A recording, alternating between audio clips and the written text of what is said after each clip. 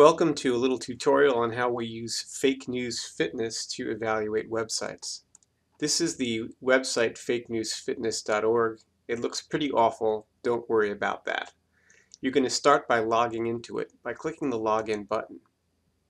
Your name is going to be your first name plus some number that I'll tell you, well, that your teacher will tell you, and your password will be Auerbach, Auerbach. Once you log in, you're going to see the same thing you were at before. You'll see that I'd included Calvin as my picture. If you wanted to change your picture at some point, you could just click on your name, click on Edit Account, and change your picture. But right now we're going to talk about the stuff that we have to do here, which means clicking on Classes and clicking on Auerbach Science. We have one page check. This is the one that I did. And a page check is basically a lot of information about a particular page. So how do you complete a new page check? Well, if you go to Auerbach Science, there's a link right here. What's the URL of the page? Let's say we're going to grab this one right here.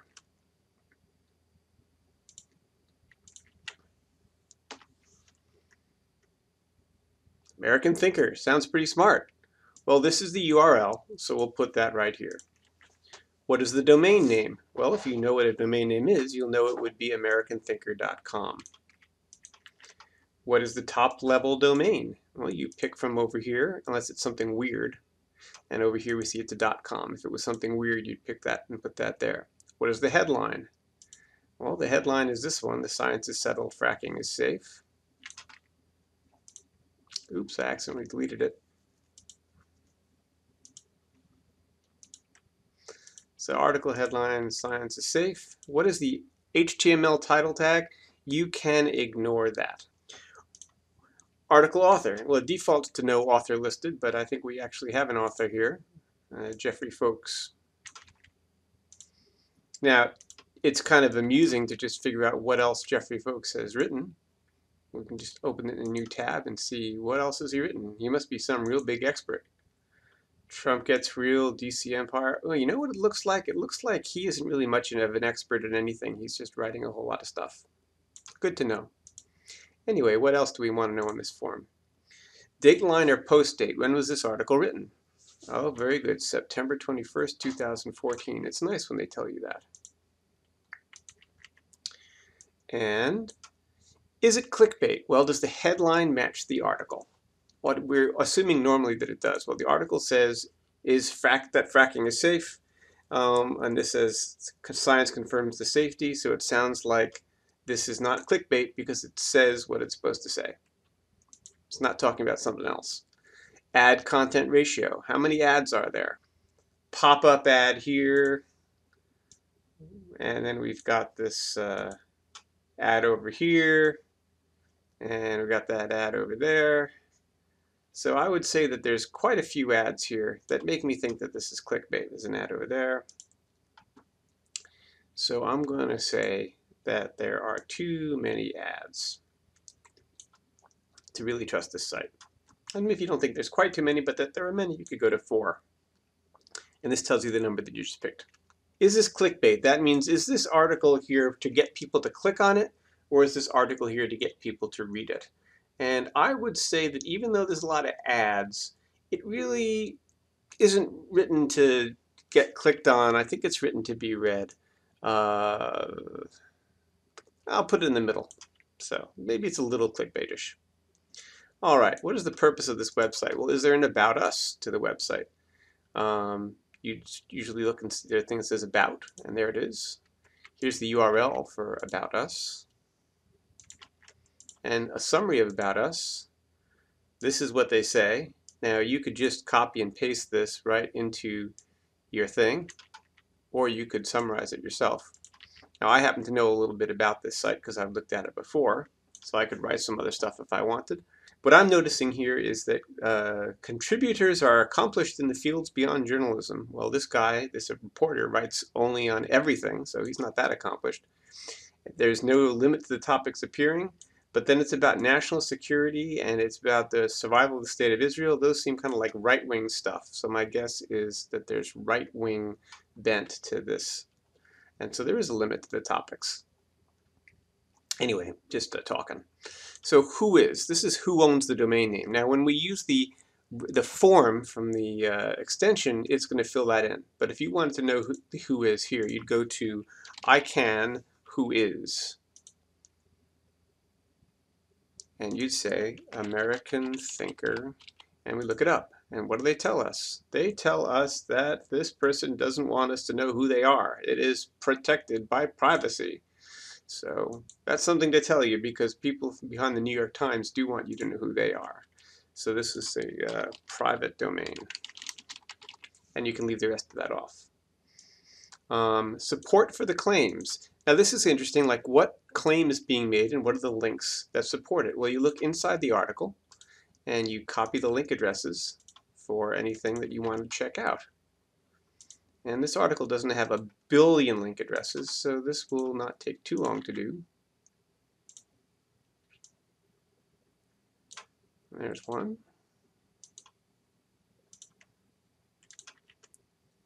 And let's see, anybody else in there? Here's one. Okay, so let's see what we looked at here. Well, we got something called Frac Tracker, something called MarcellusDrilling.com, which is probably pro-mining. BizNews.com sounds pretty nondescript, and SlideShare is crowdsourcing. Anybody can post anything to SlideShare. So I'm not really impressed yet. Other cited sources, do they say anything that isn't a link at the bottom of the article? They usually would if there was something. And I don't see anything here. Evidence for claims. So what do I think about the evidence? We have one crowdsourced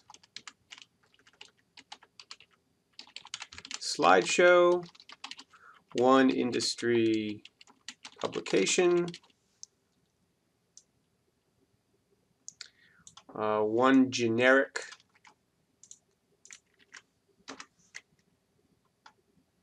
publication. There's nothing anywhere that you'll find about who these people are or what they do. If I wanted to look for say what Wikipedia said about them, it would say almost nothing. But let's just say about us and see if anything shows up. What do they have to say about themselves?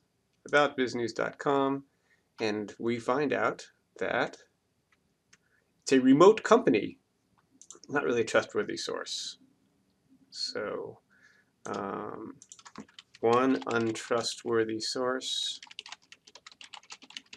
And who are these last people? Is fractracker.org. Frac Tracker Alliance. Well, it's an organization and it's an alliance, and they either are against fracking or pro-fracking or something. They're going to either be for or against this kind of thing. Let's see what their About Us says. Studies, maps, and communicates the risks of oil and gas development to protect our planet and support the renewable energy transformation. So that would indicate that they are not particularly interested in fracking, but maybe they are. Leading resource on oil and gas issues. And a trusted asset. That sounds pretty good. What does Wikipedia have to say about them?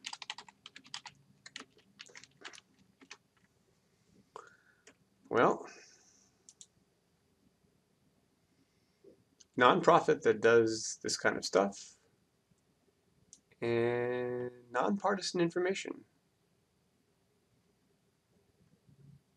Funded from foundations. I'd say they could be legitimate. So I might say one possibly legitimate source.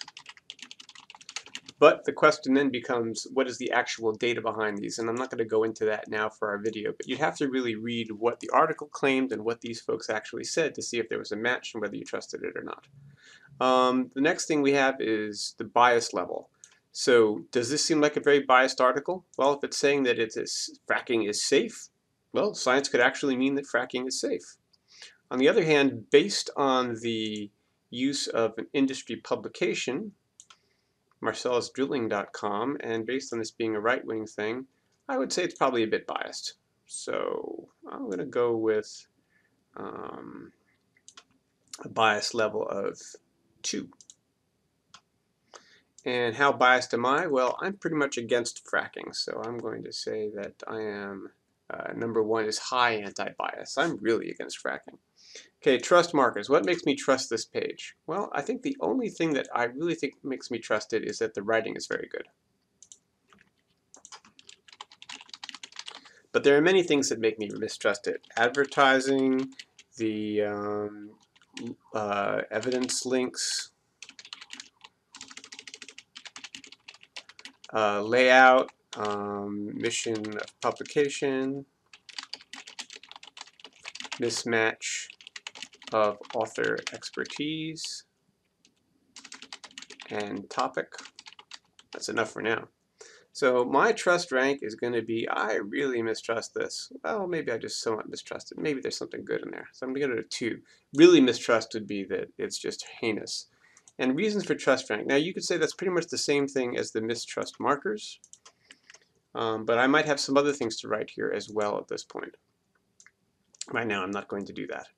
And then this is the question. So these are questions to ask of people who are coming through and giving comments on my page, because I want people to answer questions. So I'm really interested to know what exactly is that biznews.com, because that seems like a very strange thing to me. I can't quite make sense of that. What exactly is biznews.com? Boom. And this automatically should pick Auerbach Science, and so I say save, and now it creates this article for me. And if I click on Auerbach Science now, I will see that there is John writing this article that I just signed in on, and it shows up here. And if I go and click on my name over here, I'll see that this is something that I made. But we also have a Chrome extension that will do a bit of this work for us. So the URL to the Chrome extension is google.zog, whatever that is. And if I go and put that URL into my web browser, it will automatically rewrite it as the Chrome extension. And here it is, and I can add it to Chrome. I click Add Extension, and what's going to happen is this little green button is going to pop up right there. And when you click on that little green button, you get a form. So we first want to go to the article that we're interested in evaluating. Here's the article, and I'm going to reload the article now so you can see all those lovely ads that pop up all over. And then I'm going to load the form. Now, right now there's a thing that says check page. Maybe that won't be here when you see it. Maybe it'll load the form automatically, but for now we'll just say check page. What is the group? Well, if you don't remember, you can click this little button. If you're logged in, you'll see this. If you're not logged in, you'll have to. And it says group 516, and that's what your group is. Now, this is the email address that you have. And what is your email address? Well, you can go to your name and click on Edit Profile. And extension ID, that happens to be the name, your email address that we're using here. If you were to go to Edit Account, it would also say that. So that's your email address. And that allows this thing to be loaded. So you'll see that it automatically grabs the URL, it automatically grabs the domain name, it automatically grabs the top level domain. Doesn't grab the headline because this headline is not an H1 tag. If it had been one, it would be grabbing it. And usually when that is empty, it's a reason to mistrust the site. On the other hand, the science is settled, fracking is safe is the headline, and I can just copy and paste it from here. Article author. Well, it didn't have a way of figuring that one out, so I'm going to have to grab that. Automatically got the date, so I think what happened is they published this paper on September 21st, but then they updated it on Friday, October 3rd, which is pretty soon after. Did the headline match the content? Yes, it did. How do I think about the ads? There's many ads, maybe too many ads. Is it clickbait? Maybe it's clickbait. And then I get to go to page 2. Now, page 2, this is where I can start putting the links from my from the sources, copy link address, click it over here, and then say add another link. Maybe there's another one. And so you'll see this is how these things get added. If I don't like it, I can remove it. This probably will not say this later. Oh, and here's the Whois lookup, saying that it is privacy protected. Do you gain a lot by being able to have that stuff automatically filled in? I think you do, but it's up to you which one you'd like to use better. Now, what happens when you submit? It worked. And that's all you need to know. Again, you could go into your page and see what it looked like by going to Classes, Auerbach Science, and here are a bunch of tests from John, which I will delete later.